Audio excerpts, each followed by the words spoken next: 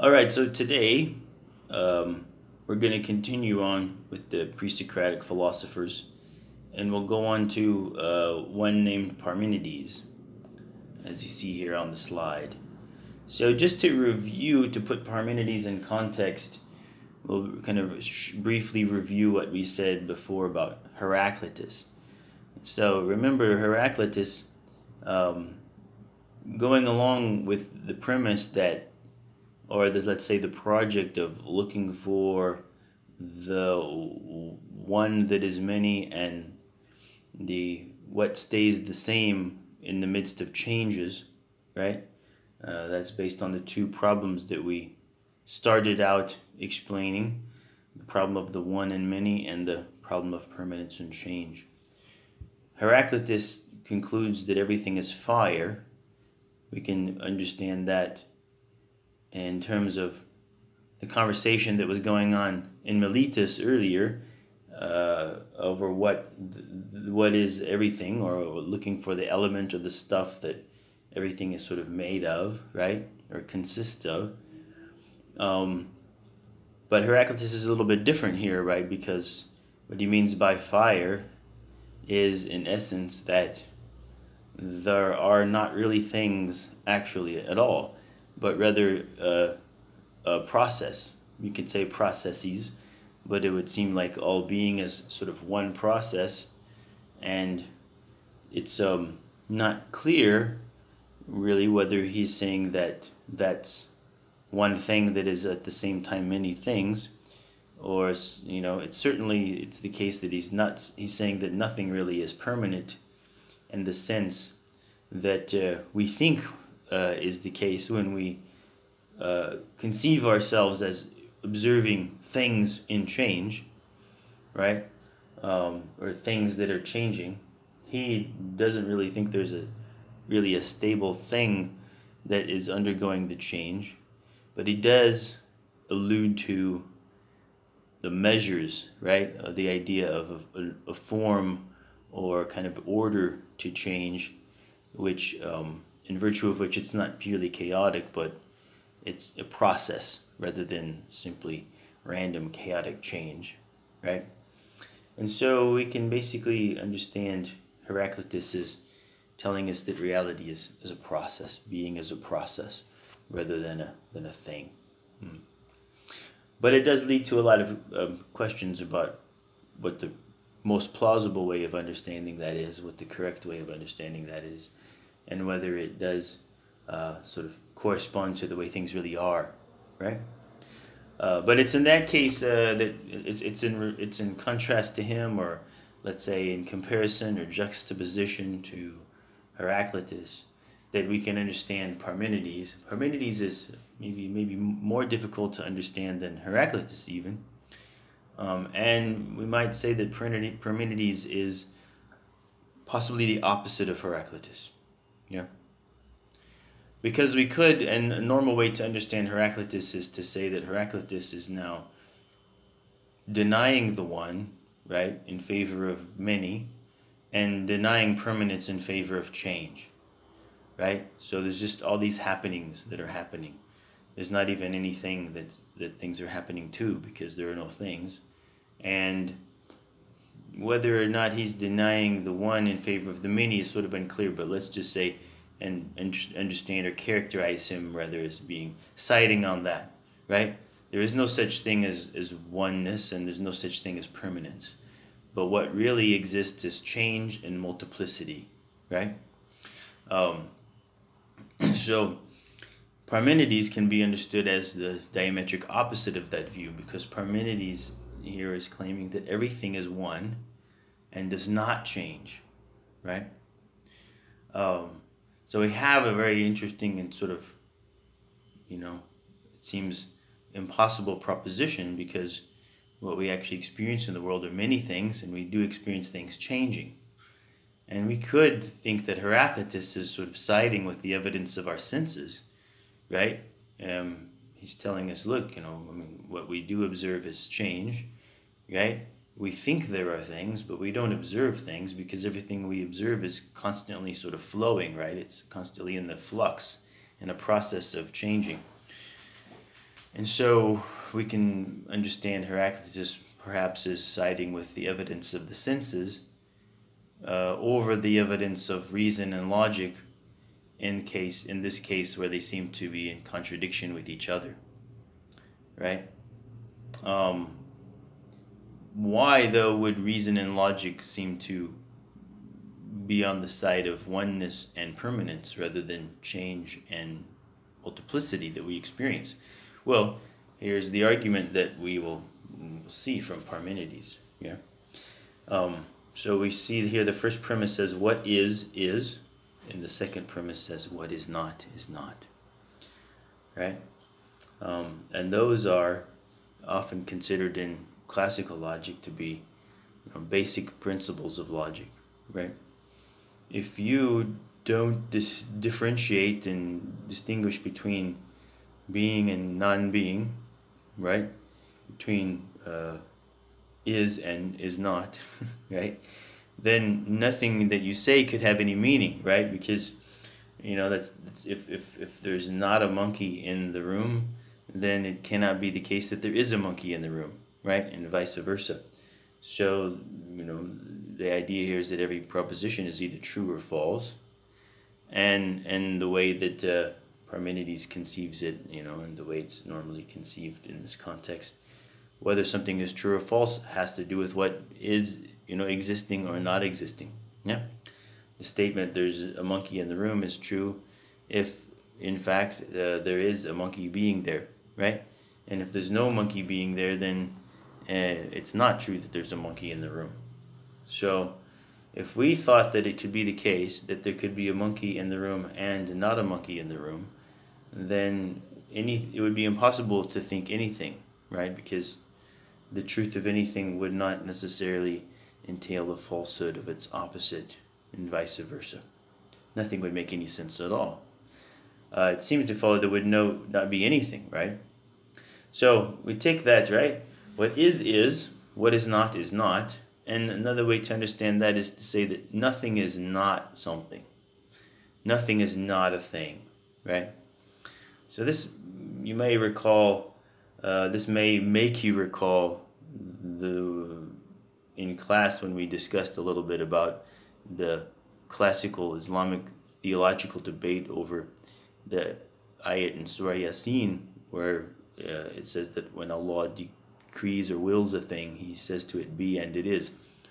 And they asked the question about, whether that means that there's a thing before it exists, and that God commanded to exist, and then after that it exists, so that it seems like there would be non-existent things, right? And the question was whether to understand that literally or figuratively. Because if we understood it literally, the concern was that would entail that there are non-existent things, and then we wonder what that means. How can something be something and at the same time non-existent? Well, Parmenides taking this view here, that something cannot be something and yet not existent, because if it were not existent, it would be nothing, and to be nothing is the opposite of being something, right? Nothing, or when we say that something is not, it's not as if we're actually describing it the way we would describe an existing thing. If we say, for example, the apple is red, right?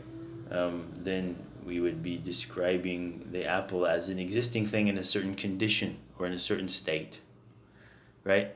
So non-existence is not a state of a thing. It's just the complete absence of the thing. That's his point here.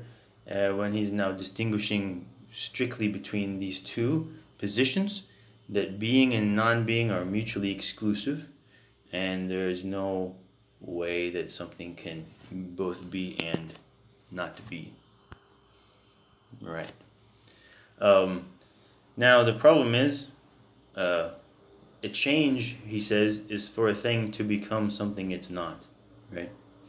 And that goes back to really this the central insight, or the central idea that I tried to explain with the story about the hypothetical story about your friend getting turned into a frog by a witch, and the question whether it's your friend who's now a frog or whether it's actually just your friend doesn't exist anymore and only a frog is there. Yeah. So take this example that, a baby boy changes into a man. If he really changes into a man, then his mother could say, when, for example, looking at an old picture of him, "This is the baby I used to sing to sleep." And then the father can say, "Yes, but he's not that baby anymore," right?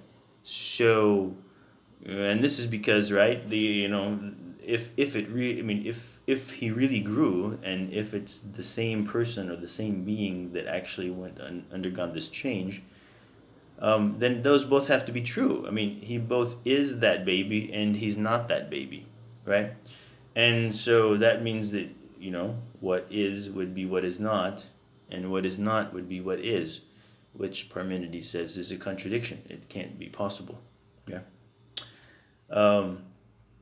So, right, it's impossible that he is the baby and he's not the baby. It can only be one or the other. And so therefore, for Parmenides, nothing can change into something else that it is not. Yeah. So we might say, well, experience shows us, that he really is that baby, right? He has memories, perhaps, that he could refer to as evidence, right, that he's the same being and having undergone these changes. If that's the case, and if that is, evidence from observation or the senses, then we have right now a contradiction, yeah, because it does seem like logic tells us that something cannot both be and not be. He cannot both be the baby and not be the baby, right? So, we have to decide whether it's the case that logic is wrong and reason is wrong, and something can both be and not be, right? Or whether the senses are deceiving us, right? And the appearance of change is merely an appearance and not the reality, right? That looks like what the situation is from Parmenides' perspective. And so Parmenides opts for siding with the what reason tells us, right? Okay. So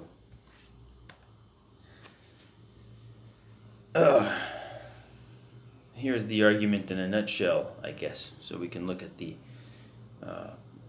try to put it in.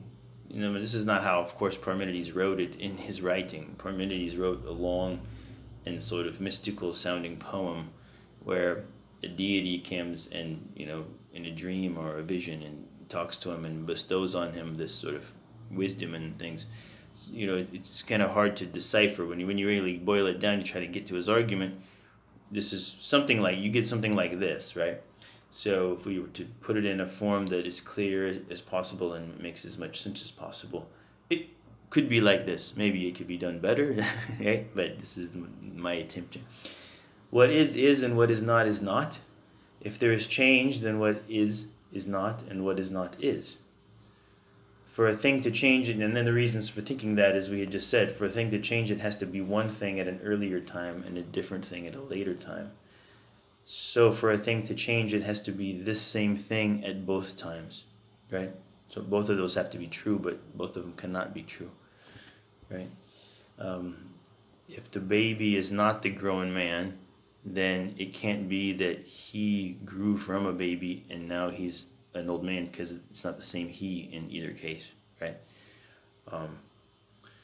And for a thing to change, it has to be this same thing at both times, yeah? So therefore, if there's change, then what is not, then what is not, and what is not is, yeah? Therefore, change is impossible. Okay, so there's something like an argument there, or there's some version of his argument formalized to see the structure. It seems like if the premises are true, the conclusion would have to be true, but the question then is whether the premises are all true, right? Well, not really. There's a missing premise, and that is that it's impossible for something, well, I guess that's in the first, right? First, what is, and what is not is not. If we're going to take that to mean that it's impossible for it to be otherwise, yes, we have a valid argument, roughly. Yeah, you can look at it and you evaluate it for yourself. If it's valid, then when we have to look for, or ask what premise is false, right? And that sort of helps to guide us in our reflection. Okay, assuming that I got this right, yeah. So that was his argument that change is impossible, yeah? And now we have an argument that there is only one thing and there cannot be many things. And essentially, it comes down to the same thing. Now, Parmenides is going to tell us that for there to be many things, then something is what it's not. Yeah, but this is a little bit more complicated. So let's look at this step by step here. If there are two things, let's call them thing A and thing B, or thing 1 and thing 2, like in the Dr. Seuss book. Yeah, we could do that. Or you can just call them thing A and thing B and imagine them as funny, sort of cartoon Dr. Seuss type creatures, right? So if there are two things, A and B, then A must be separate from B, right? They must not be the same. They must be separated in some way or another. So A and B are either separated by nothing or they are separated by something. Yeah? If they are separated by nothing, then they are not actually separated, because nothing separates them. So if they are separated by nothing, then they are actually one thing and they're not different. Okay? But if they were separated by something, which according to the argument they must be separated by something if they are in fact separated, because for them to be separated by nothing just means that they're not separated. Yeah? If they are separated by something, then the thing that separates them must be a third thing, C, which is different from either thing 1 or thing B. Yeah? And if there is this third thing and it's separate, it must be separated from both A and B, either by nothing or by something. Yeah? So it follows, right? You can see how that's going to follow, that if A and B are separated by something, then an infinite regress of things would be required to separate them, right? Because if C were separated from A and B, then there must be, I guess, two more things, right? Which are the something which separates C from both A and B. And then there must be more things that separate those things from everything else. And we end up with an infinite regress of things, separators, right? So therefore, A and B are not separated by something because, right, we're premise 9 here tells us that an infinite regress of such things is impossible. Yeah?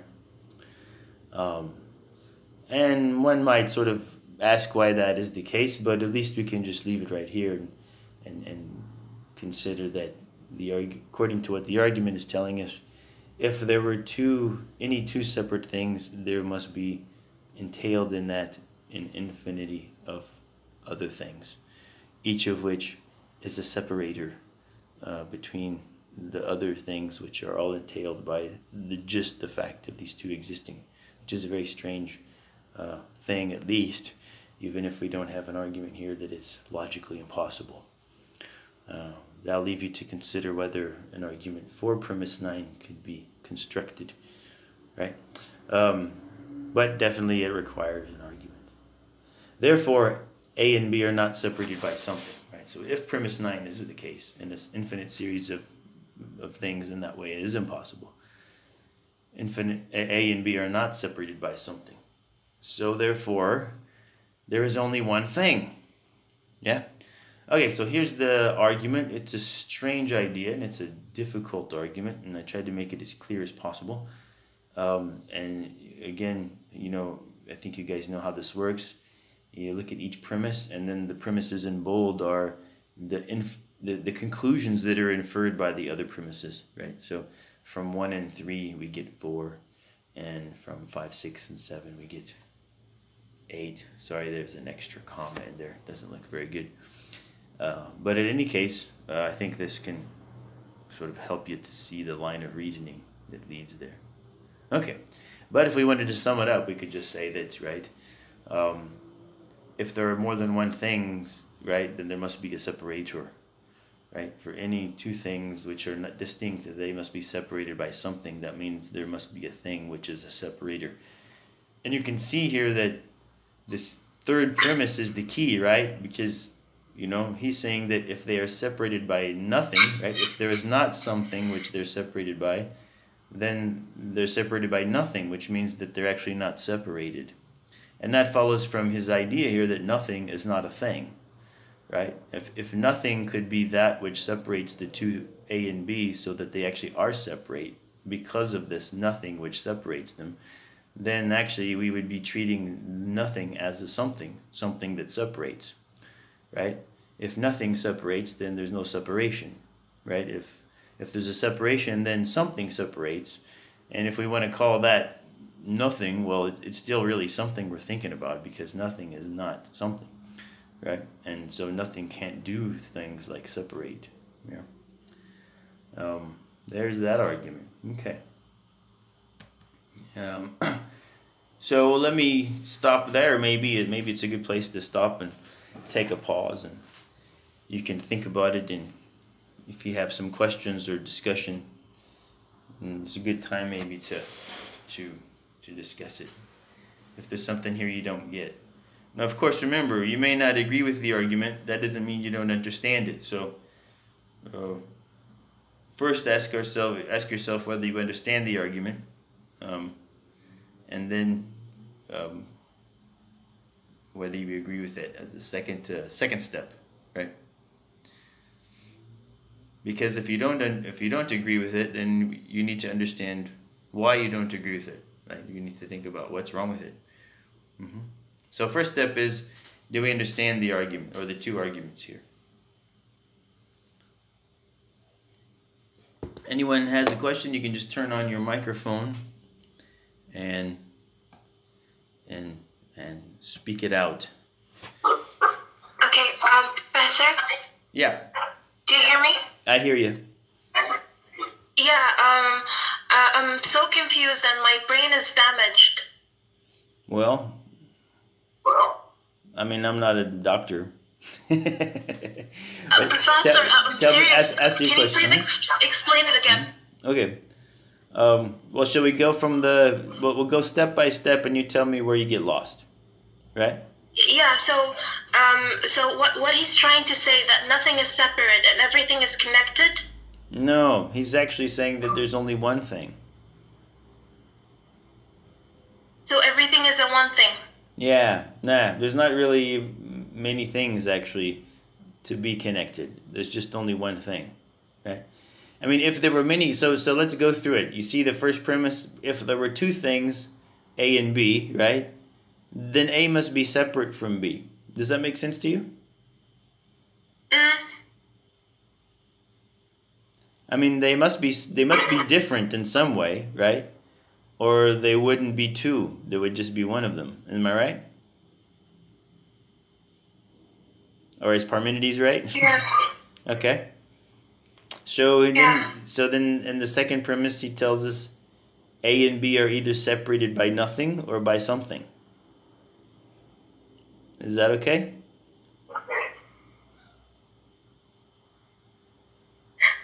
So they're separate or not? Well, if they are separated, right? They are separated by nothing or by something. I mean, he's of course going to tell us in the end that they're not separated. Okay, so maybe this is the difficulty you're having, because this is not just a list of propositions, right? It's an argument. And this particular argument, well, there's like a lot of philosophical arguments are like this. It's called a reductio ad absurdum, right? So it starts out assuming something, right, with the hypothetically, and then it from that infers that some absurd thing follows from what's assumed, and so that thing that is assumed must be impossible, right? Yeah, that's why it starts out with an if. If there are two things, right, then A must be separate from B. He's not saying there are two things. He's saying, let's think about what would be the case if there were two things. Then they must be separate, right? And then in the second premise, he's saying they would have to either be separated by nothing or by something. Okay. We're getting some kind of echo in the sound or something. Maybe everybody turn off your microphone except for Hissa. How's that? Just to make... There we go. I think everybody's microphone is off except for Hissa's. So... maybe I need to back up. Okay, here we go. This is my fault. There we go.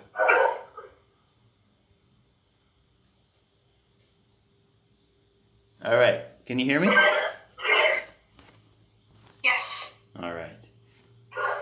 I'm making a problem with my microphone here. So what I'll do is I'll mute myself. And I've muted myself. Hissa. All right. So no more noise from me. Oops.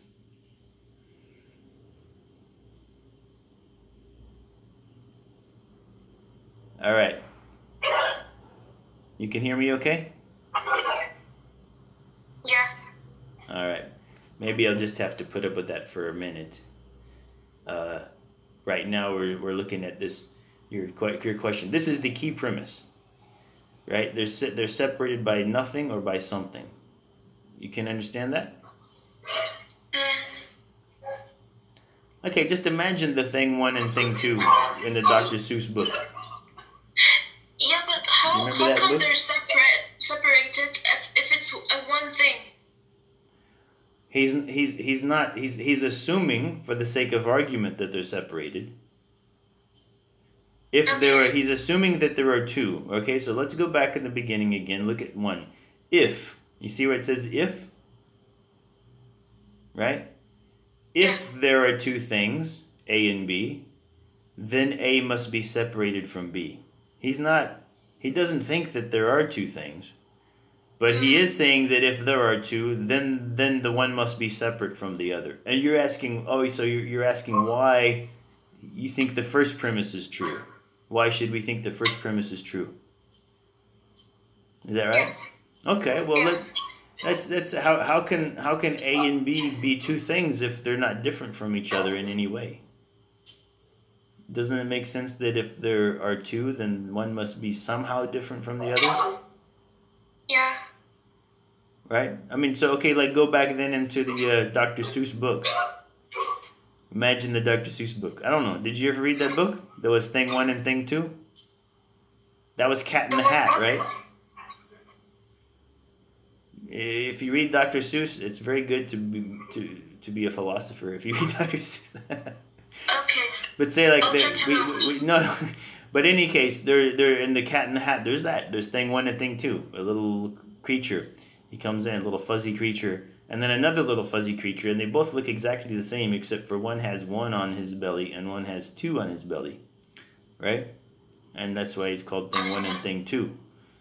But if it's the case that only one creature came in, one little fuzzy creature comes in, and then Dr. Seuss writes, here's thing 1 and here's thing 2, right? And you just see one fuzzy little creature, then you're going to say, well, thing 1 and thing 2 are not two different things. They're just one. There's only one thing there, not two things.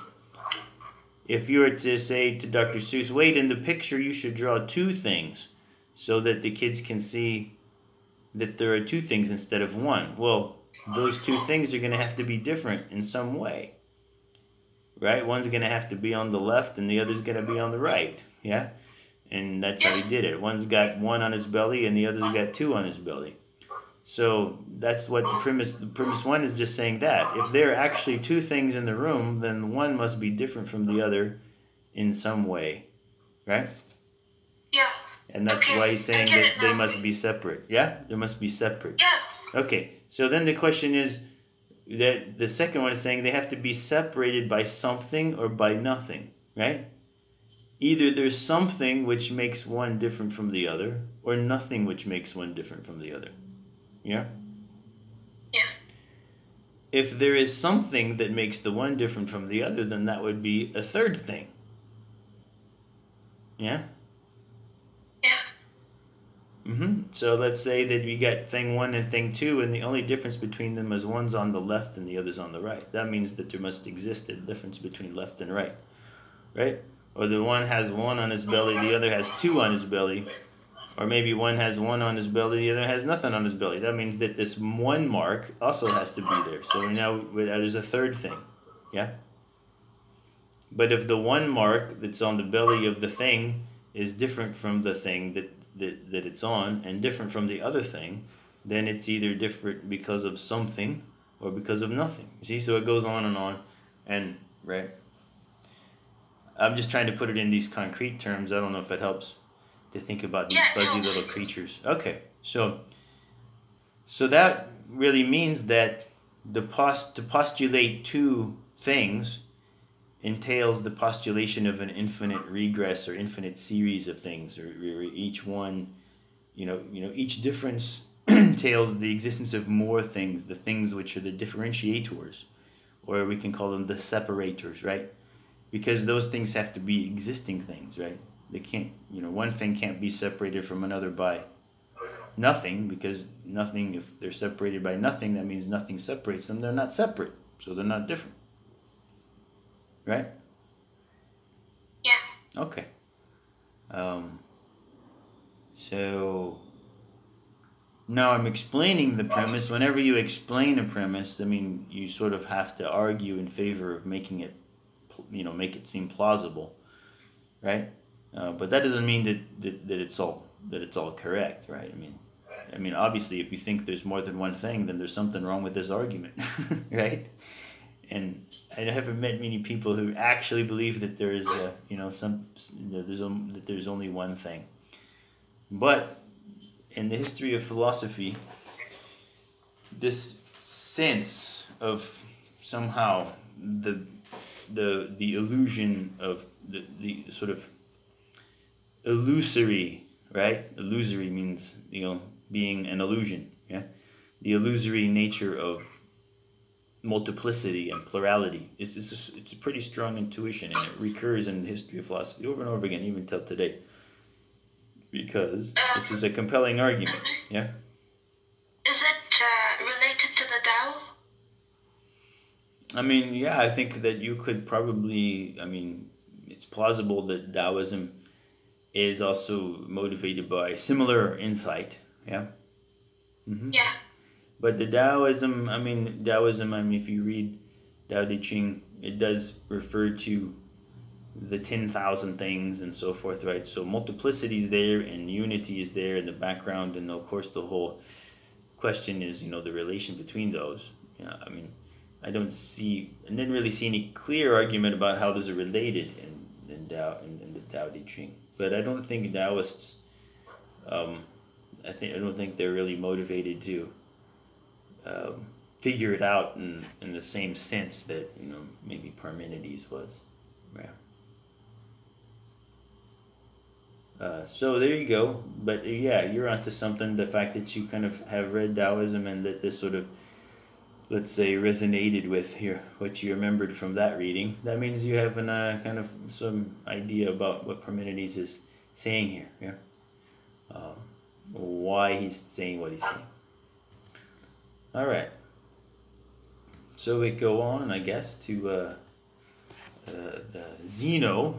Zeno is an advocate of Parmenides' philosophy. Yeah. He also believes that plurality in the world and change in the world is an illusion, something which we experience but somehow is not real, right? And that everything is one and it doesn't change. Right? So he has an argument here that change is impossible. He made a lot of arguments to support Parmenides. And we're just going to talk about one of them, right? He uses, and as an example, an archer. So there's now, again, a lot of steps in this argument. So you can take this and sort of read it or look at it, and it's there for you later if you want to look at it, post it on the Blackboard page. I'm just going to describe it, and as it comes naturally to me here. So imagine that somebody now is going to shoot an arrow at a target, right? that means that the arrow moving from the place, the point in space where the person is shooting it from to the target is a change, right? That's a movement, right, over a distance in space. And so that's a kind of change. It's the most common kind of change probably for us to experience, things moving around in the world. So we'll take that kind of change as the example. And, well, here's an example. The arrow flies, is supposed to fly and hit the target, right? Now, the argument is this, right? Zeno says if the arrow is going to reach the target, and if a change actually occurs, it has to travel across some distance. It has to move from point A to point B, right? Because if you shoot the arrow and the arrow ends up in the same place that it started from and didn't go to any different place in between, right, then that means no movement happened and no change occurred. So there must be a change in the position of the arrow. Well, that's, in this case, how we experience it. It's the change from it being in the bow to it being far away in the target, at the bullseye if the guy hit it right. So there's some distance that it has to travel across to get from point A to point B. And, so let's put it that way. If there was no distance between point A and point B, then point A and point B would be the same point, right? And moving from one to the other wouldn't be a change. It wouldn't be a movement at all. It would be just standing still. So it has to go across this distance to get from A to B. That distance has to be there in order for there to be any movement. But any distance can be divided by half, Parmenides says. You see that in the third premise there, right? So that means that before the arrow can travel from point A to point B, it has to travel through this halfway point, right in between, which we could call C, point C, right? The midway point between A and B, right? And so let's say that it gets to the C, right? But in order for it to get to C, to point C, right, it also has to reach the midway point between A, the beginning, right, and C, the original midway point, right? And we can call that point D, yeah? And you see where this is going, right? Because in order to reach point D, right, well, in A and D, that new midway point, right, I guess that would be the 1/4 way or something, then there would have to be, another midway. Well, there has to be a distance between the two, again, otherwise at the same point. Any distance can be divided in half, which means that there's another midway point, point E, that the arrow has to travel through in order to get to point D. And it goes on and on and on. Each time, if there's any change, there must be two different points in space, and the arrow goes from one to the other different one. That difference meaning there has to be a distance between them, and the fact that any distance can be divided means that there have to be more points that the arrow has to pass before it reaches any of the other points. So the upshot is that before the arrow can go from traveling from one place in space to any other place, it has to pass through an infinite number of places before it reaches that. And nothing can travel for an infinite distance, so therefore everything just doesn't really move. I mean, it's logically impossible for anything to get anywhere, right? Because before it could get anywhere, it has to get halfway between where it's at and that place, and there's always another halfway to get to, right? There's another halfway or another distance to travel between any point. So the arrow will never be able to reach its target, right? And by extension, logically speaking, nothing actually can move from one point to another, right? According to at least what it appears to be, what reason appears to show us. Even though our senses show us things moving around, and we witness somebody shooting an arrow and it hitting the target, it cannot really be the case that that same arrow has traveled across, to reach the target. That's the argument. How is that? Can everybody understand what's going on there?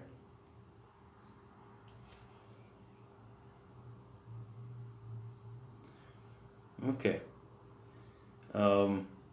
Maybe we can go on to consider it further by imagining some objections. So we have a number of premises here, and the conclusion, that's quite a list. Probably be easier to have, if you have this sort of as a hard copy or something to refer back to. But I'll just keep flipping back and forth. So we'll go to the next slide, and where we're going to discuss some of the objections, right? So, yeah, why is this the case? What's the problem here? Well, we might think that the central premise is the third premise. Any distance can be divided in half, right? So you see that was there. Any distance can be divided in half.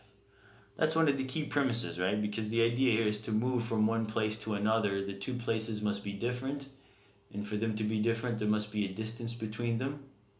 And then up, any distance can be divided, right? Which means that there are other places to pass through before you can cross the distance. Yeah. Maybe not any distance. Maybe it's not the case that every distance can be divided in half. Maybe there are distances that are so small that you can cross those distances without having to pass through any places or points in between. So if that's the case, the arrow could get to the target because it would just have to pass each of those very, very tiny distance, one by one, and they could accumulate, right? Instead of, without having to pass between, all of the supposed halfway points, okay? So, is there a distance so short that it cannot be divided? That would be the question. And that raises the second question. If there was a distance so short it cannot be divided, then how long is that distance, right? Well, it seems like such a distance could not have any length, right? Because if it had any length at all, it's hard to see how someone can maintain the proposition that you can't divide it, right? So we would have to say it has zero length, yeah? And we can call that a zeron, maybe, a distance with no length, right? And then we have, only a finite number of zerons in between point A and point B. So therefore, a thing can travel from point A to point B because it just has to pass through a finite number of zerons, right? And the reason that there are a finite number of these zerons is because each one of them is no length, right? Indivisible, yeah. So we can take that backwards, right? And we'll say for the arrow to travel exactly 1 zeron from the bow, right? It doesn't need to reach any halfway mark because 1 zeron cannot be divided in half since it has no length. So then what about 2 zerons, right? And supposedly if it passes through the first zeron, then it can pass through the next zeron and the next zeron after that until it reaches the target. But how long is 2 zerons, right? Well, it seems like it has to be 0, right? Because each of them has no length, and so if you add nothing to nothing, right, you still get nothing, right? So how many zerons is the distance between the bow and the target? Well, there you go. How many zerons does it take? How many sort of, zero length units do you need to reach from point A to point B? And can you say that in an infinity, or is it even meaningful? So it seems like we end up with the same situation, right? If there were indivisible units of distance, right, then motion would still be impossible because, right, no matter how many of those you line up, you don't get anything more than 0 because 0 times anything is still 0, right? Yeah. All right, that's basically our end of our section on Parmenides, and we bring Zeno in because Zeno's one of the famous early proponents of Parmenides and Parmenidean philosophy.